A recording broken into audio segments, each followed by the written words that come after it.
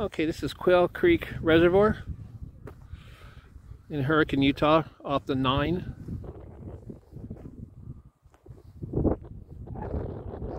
Ranger station. Guess there's mountain biking up there. Some guys up there riding. There's lots of trails. I just haven't done it yet. Looks kind of intermediate. I'm sure you can make it advanced. My transportation for the day. But you can rent paddleboards. People paddleboard out here. You can rent those also. They got rafts. You can rent small boats and kayaks. But people usually paddleboard, boat, jet ski, water ski. Any water sport you can do in a lake, or even on the ocean, you can do it here, pretty much. And there's a lake over there, a man-made lake called Sand Hollow. But that's known for parasites because of so many ducks and duck poop. It's not a naturally fed body of water, so people, get these parasites and they itch for days or weeks.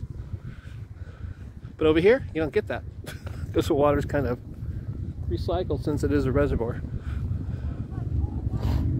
And the water treatment plant's right just over there as well. And we got a group of Harleys going by. Noisy bikes. I thought my bike was loud. But it's a beautiful day. About 75, 80, nice breeze. Not really windy like it was yesterday.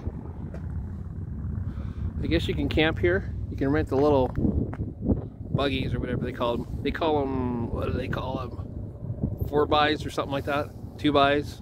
Side by side is what they call them. They're just advanced dune buggies. I guess you could tell my era.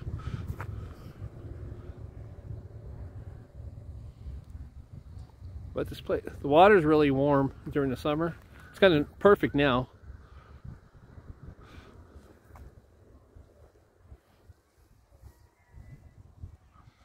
But that's what I'm doing today. Just taking a ride and stopping at places that I've been along the way. Was gonna hike, but I still might. But who knows?